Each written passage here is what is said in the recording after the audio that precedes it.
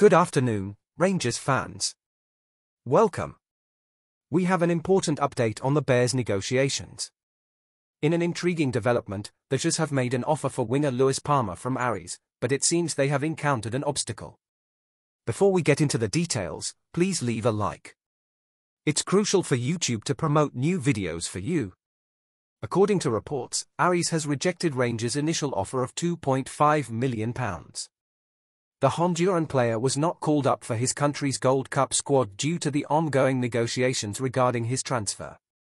Despite a prominent Scottish publication dismissing the rumours in early May, speculation about Palmer's potential move to Ibrox continues to grow. Last week, Palmer expressed interest in various leagues, including Scotland, indicating his willingness to move to Rangers. When asked about leaving Aries this summer, he responded emphatically with a convincing 1000%. It remains to be seen whether Rangers will meet Aries' valuation and overcome the competition from other interested parties for the talented winger's signature. And that's all for today's update on Rangers' pursuit of Lewis Palmer. Leave your comments below about what you think of this news. Do you agree that Rangers should increase their offer for this player? Stay tuned for more exciting news as the transfer window unfolds. Thank you for following us, and until the next video.